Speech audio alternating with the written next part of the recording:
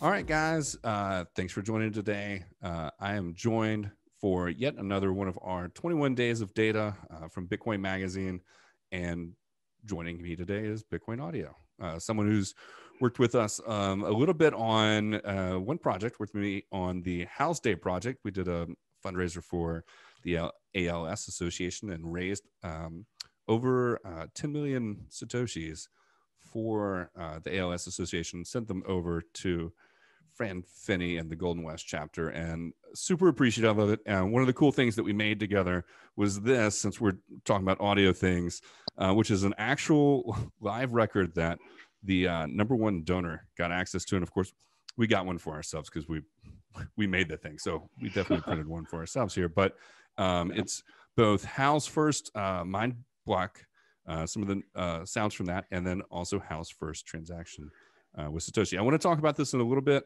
but because I think this is just super neat and how you made it. But I want to introduce you, BitcoinAudio, and tell me a little bit about what you've built. Yeah. So basically, BitcoinAudio, it's listening to that Bitcoin data. Like, what does it sound like? That's how it was born. Basically, doing my research on Bitcoin and what it is, and I don't know, this question just popped in my head. Well, what does it sound like? I do music as a hobby, coding as a hobby, and it just took off from there.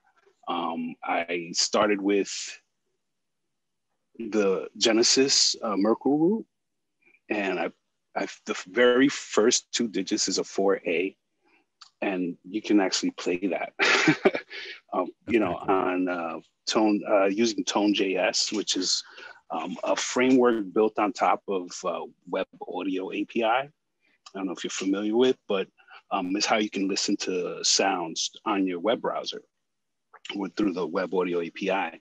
So with that question, I ran with it, and I just started getting first with tones. And I said, okay, now I want to play this whole string.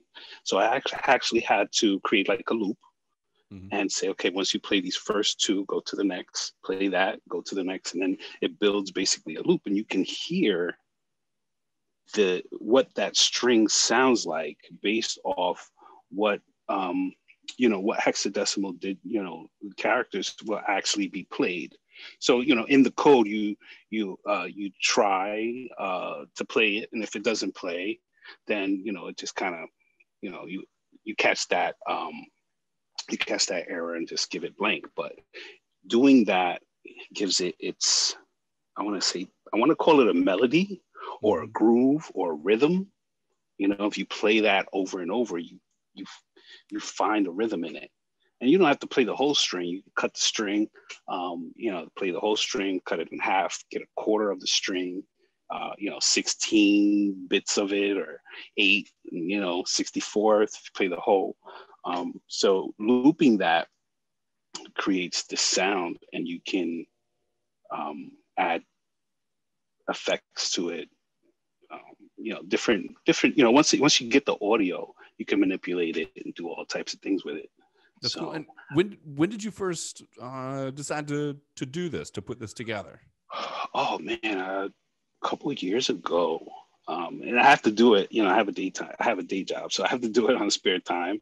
And, when time allows it, of course, I have a family, but it was a couple of years back, and it evolved. And my kids will tell you, and my wife will tell you, you hear these weird sounds, like, what is that? Then it eventually evolved from weird tones to now, okay, it sounds a little bit more musical now. It sounds a little bit more bearable to listen to now, and, the goal is to just get it to where it's just audible and similar to the record, where it's just pleasant to hear. Right. So, Bitcoin audio. How would you describe the sounds of the blockchain? If I'd never listened, if I don't go to a BitcoinAudio and go look at your app right now, what does it sound like? How do you describe these noises? I have to give people a warning in the beginning. If you just go and click play, it's going to sound like a bunch of weird noises. You might have to slow it down. You might have to tweak a little bit to get it to sound right. But there's no particular genre I could say you could classify it as, because I've heard even some Latin grooves. I've heard some rock rhythms and some all crazy types of things. And the fun part about it, Flip, at the Genesis block, you have the Merkle root and you have the hash. Those are just two strings of many in that one block. And then you have 660 something thousand blocks right now. All of those strings, you can produce a sound from them. Mm-hmm. So the options, it's like a source of inspiration. If you're a musician and you kind of need something inspiring, you could just everybody has their own method, right? And they might just noodle around on a guitar or a piano, and they maybe find a melody that they like and they go with it. Sometimes I'll just like, give me a number. I ask somebody, give me a number between 0 and 600 and something, and I'll go and I'll play it. And I'm like, wow, it's just, it's fun. It's fun. And about how long does each track? If I said, hey, audio, let's look at block X, right? You're going to go through, does it look at just the block? Is it dissecting the transactions? How long does that last? Like, how long would it take me to listen to the entire Bitcoin blockchain from the start to now? Well, it's going to take a long time, because like there's just in those two strings alone, the hash and the Merkle root, that's 2 times every single block in existence. Yep. And depending on how fast you play it, like you could play the one string, it could take you a couple seconds. If you slow it down, obviously it'd take more, but you're talking about millions of sounds. So infinite, right? we've got not infinite, but we've got so many different sounds to be inspired by that we could just pick a random block and say, you know what, this is where I'm going to go with this. I'm going to try this out. I'm going to listen to it and be surprised pretty much every single time. Yes. The fun thing as well is that for what I'm doing is I created a podcast for the Nakamotones. The Nakamotones is basically the band that uses the BitcoinAudio produced tracks. And what we did, like, for example, for house blocks, we took block 79, which was house running Bitcoin, right? Mm-hmm. And then we took block 170, which was the first transaction from Satoshi to How. And I took those bits and pieces of those blocks and layered them to create what's on that album that you have there. And then cool. that was fun to do. So and also there's unlimited possibilities when you have 300 gigs of data to work with. Totally.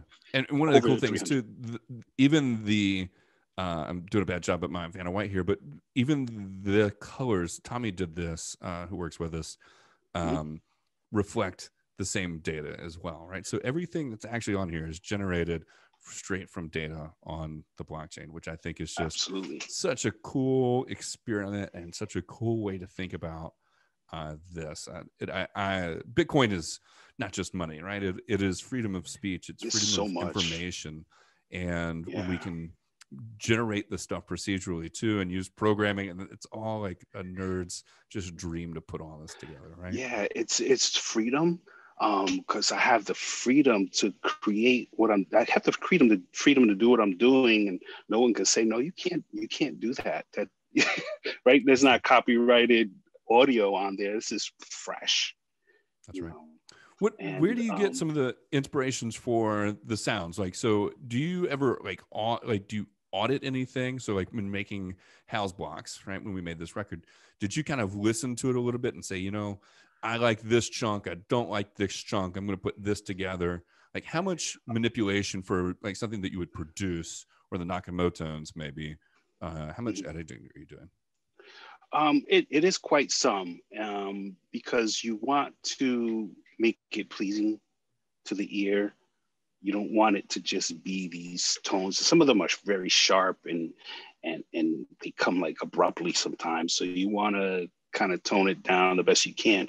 The key is you're using that data and then you're adding effects to it, you know. Right. And I see it similar to like many hip hop producers. They'll dig into the crates, and my crate is a block as opposed to a crate of music. So they'll take a sample and they'll manipulate the sample to make it to, you know, they'll tailor it to whatever it is they're trying to do.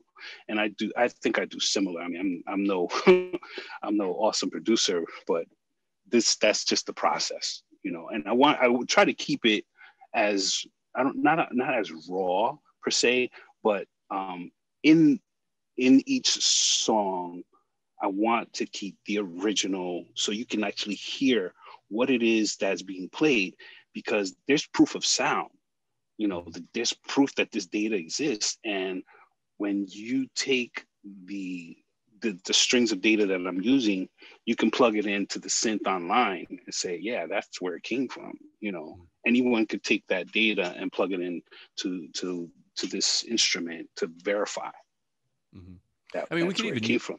we could use the sounds to send transactions. I mean, we could use the sounds, right? It's just data, right? So as long as we could understand, you know, what that output means, like we could do a lot of like really interesting stuff. Oh yeah, by you know, making sure there's this connection there. There's audio, there's colors, because, you know, hexadecimal colors. That's all on the, like, I mean, the whole blockchain pretty much is in that format. So there's 300 plus gigs of immutable data. And what I'm seeing is, I'm using it for audio and colors, but I'm pretty sure we're going to see in the future different applications that or an interface of some sort that's an app for whatever, and it uses that as its database, because block 0 is always going to have this data, and you manipulate it with certain way to make it look like an apple if you want, you know. And that's what that app is. Just, I'm going to make block 1 look like an orange. And it's always going to be there and provable. That would be super neat. Trying to get creative with what you have there, you know, what's always going to be there for centuries. For sure. We're highlighting a number of different projects over these 21 days. In fact, 21 projects plus a couple extras. And one of them is Bitcoin Rain. I don't know if you've ever seen this, but it's like an interesting little visualization on new blocks coming in. The fee estimators have a little bit of some interesting stuff too. So like there's, we'll highlight them in the coming weeks. So I don't want to give away too terribly much, but there's about 3 or 4 projects that are doing just really interesting kind of visualizations with this data, similar to how you're using audio, right, or color. They're doing like animations or some type of like 3D world, or maybe something on a globe, right, that's rotating, that kind of can see where those transactions are coming from. And I think that's super cool, for sure. Yeah, I love that. So tell me a little bit more. Are you a musician outside of this? Do you play any other instruments? Do you try to maybe record sounds from the blockchain with, I don't know, a saxophone, with something else, right, other than computer generated stuff? Yeah. So for right now, for Segwit Sounds, the one you know, the track used on the Schwarzenegger with Aaron Van, you know, Rhythm, and yeah. So that one, I actually, because I play guitar, I play a little bass and a little keyboard. So that I'm working on that, adding guitar to the sound. So if you take house blocks, for example, any creative musician can use that as like a bass layer to play to.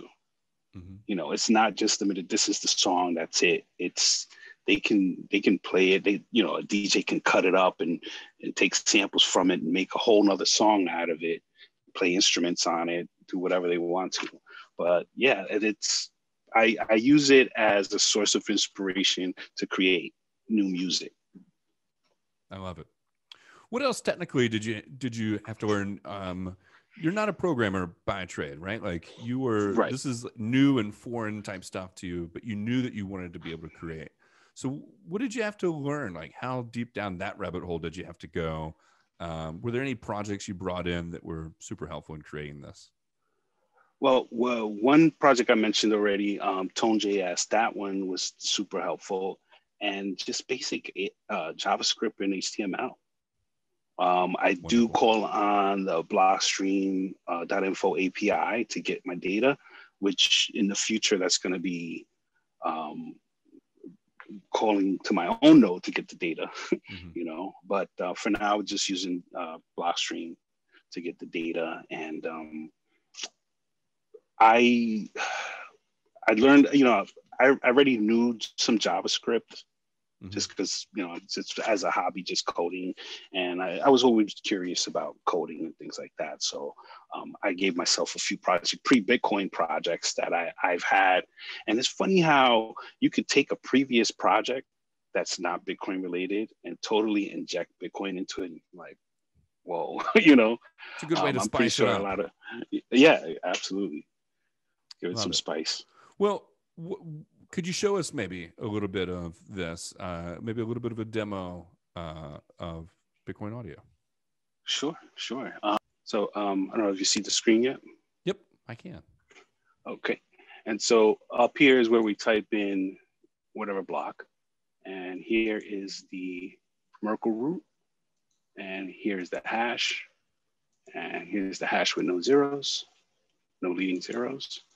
So this was the very first like rhythm or sound, like not the first sound, but the first real rhythm that kind of rang throughout my house. And people were like, well, what is that, Dad? My wife's just like, hon, like, what are you listening to?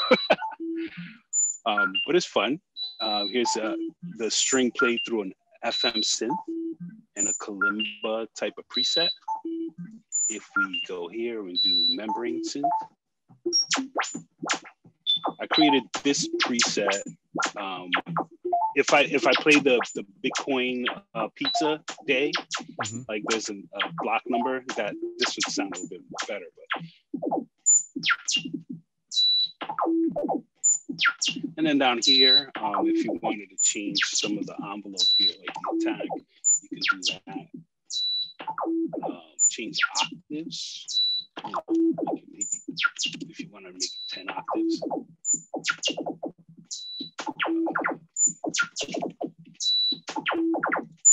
You can go and just play a regular synth.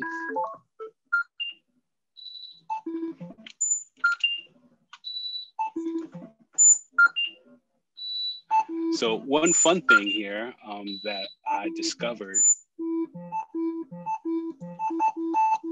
just slow this down here a little bit, and I took this string, doubled it there, and this is actually what my ringtone sounds like on my phone. That's pretty neat. So, yeah, I mean, if you scroll down here, there's actually some recording functionality.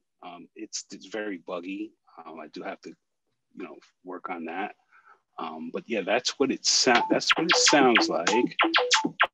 This is what Block Zero sounds like. The colors these are what the colors look like. So if you were to like right click and check on your browser, that green part there that disappeared will actually be the first 8 characters in the string. And then this blue part would be the next, you know, if you go to start at the second character and, you know, count 8, that'll be the second color in the string. So you can, you know, take all these colors and and so what I did is that's a good way to generate it. I like that. So this, you know, this is a fun little thing. It reveals the colors of this string because this first part it didn't play, but this part does. So the parts that you actually play will stay highlighted or stay colorized. If you can't play that bit, it won't, you know, it'll disappear on you. If you hover over it, it's one of the things I kind of programmed to do. Also over here.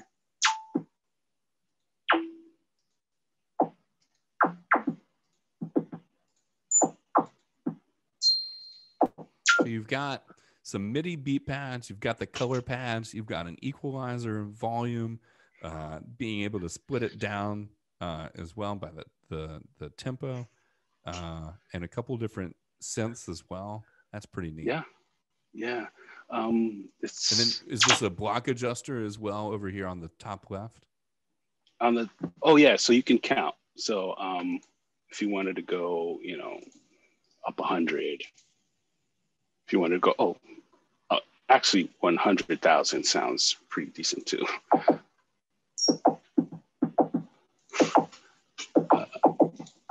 I feel like I can make a song to that beat. Now, if you can take that, edit it, do what producers do to a sample, and create a whole song from that. For sure. Very cool. Well, this is cool to see the Satoshi NK1 live in action. I appreciate the demo on that. Thank you. So what's next? What else do you want to put into this? I mean, is it a living, breathing thing? Is it something that you've made that you want to keep as it is because it does a great job? I want to keep next? iterating on it. I do want to work on the UI, make the UI a little bit more futuristic, maybe get the little bugs out that I know is there. There's a lot of technical debt behind that since, so I want to. That's every project. It's fine. Yeah, it's always. So I want to pay that back, and I would like to, and I kind of started diving into a little bit creating. I don't know if you're familiar with VST plugins for DAWs. I'd like to create a VST plugin so that straight from your DAW you can get blockchain data and play it and manipulate it and do whatever you want from it. I kind of see that in the pipeline. I'm working with this one program called Cables. I don't know if you're familiar with it, Cables, and it's like you can basically code moving blocks around and then you connect the blocks. So I could creating some visualizations with the blockchain data, Bitcoin blockchain data as well. So there's a ton of ideas and things that I want to do that I just don't necessarily have the time. So slowly but surely, I lower my time preference and I'll get there. Well, cool. Well, Audio, I really appreciate you talking a little about this and giving us the history. And I know everything is open source as well, correct? Oh yeah. Great. It's so you can find it online. Great. And so if you're out there and you're listening and you're like, well, I know VST plugins, maybe I'll help out. Like, reach out to Audio. Let's get this working. Let's get the sounds from the blockchain out there for the world to consume and to use to create some fun beats. I'm pretty excited about what we've done. And again, I really appreciate the work that you've done for us. I appreciate you reaching out, Flip. Yeah, of course. How do we find you on the internet? What's the easiest way to do that? At BitcoinAudio on Twitter. Great. Yeah, we can do that. What about the website URL for the app you just showed us? Oh yeah, that's in the bio on Twitter. So right. You can get it. You can reach it from there really easy. And if you have any questions regarding if you know how to use it, just reach out and I'll show you.